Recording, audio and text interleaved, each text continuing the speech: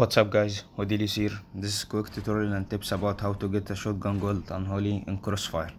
You have 3 maps and 3 ways. Each one have their strengths and weakness. First way, which is a common one, is to farm Void Rift map, if possible 5 games per day to complete the bar of reward and get 50 pieces and then repeat the whole process again, which will be slow but effective 100%. Second way is to mix 2 maps, Frozen Abyss and Void Rift, and get 5 games per day in Void Rift map and Frozen Abyss as possible as you could, since you don't need the bar of reward and you only get shotgun pieces from boss boxes in Frozen Abyss map.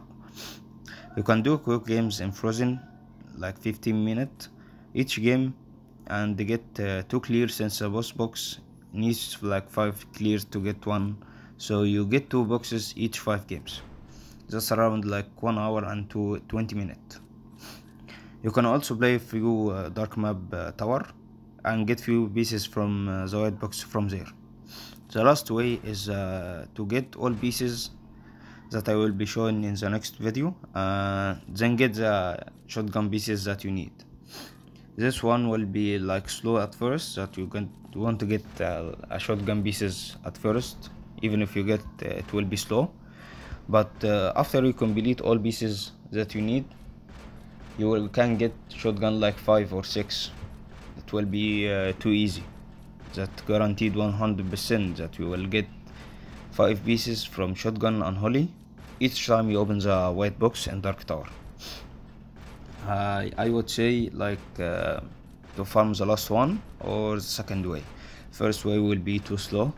Second way will take time, like around 1 month or 2 months, I don't know.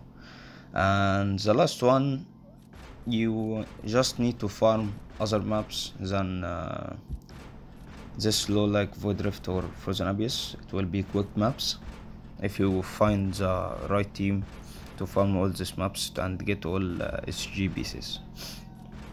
Hope you get all clears about this data. This is how to get a shotgun unholy in Crossfire. That's all. Thanks guys.